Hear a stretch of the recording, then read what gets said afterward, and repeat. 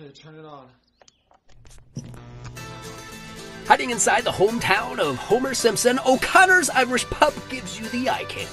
Believe it or not, Springfield once produced the most roses than any other city in the country, giving it the nickname the City of Roses. I do not recommend that you travel here to Springfield, however, I do recommend that you go to O'Connor's. So how would you get there?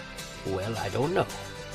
While pulling into the place, you are ensconced with the patio's beauty. There is greenery, high-top tables, games, a couple of TVs, and a full bar with Guinness and patties. And a little bit of crack. There are ashtrays for the smokers, and that ring on a string game for the athletes. Years back, you see O'Connor's opened up their doors a few blocks down the street. And after filling the place up every week, they figured, we need a bigger building. So they moved into this one. You can tell that somebody put a lot of thought in this venue. The architecture and the craftsmanship certainly gives you the feel-goods. Upon entry, you are greeted with enough wall decor to keep you busy for a while. The light fixtures here are wonderful, while the furniture is as good as the rest. There are 2 bathrooms here at O'Connor's. While they are both clean and tidy, one of them gives you a bit of that commercial restaurant feel to it.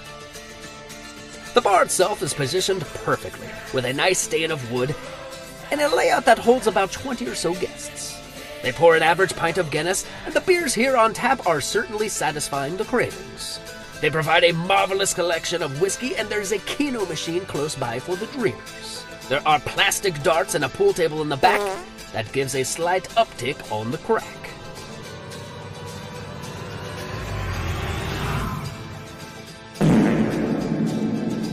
O'Connor's might not be worthy of being considered a hidden gem. However, they are certainly worthy of receiving the nod.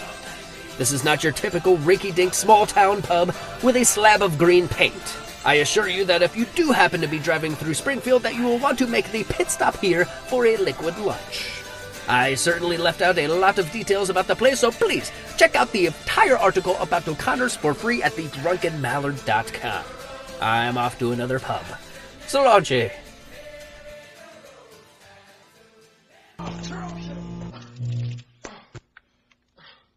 It's a piece of crap. It doesn't work.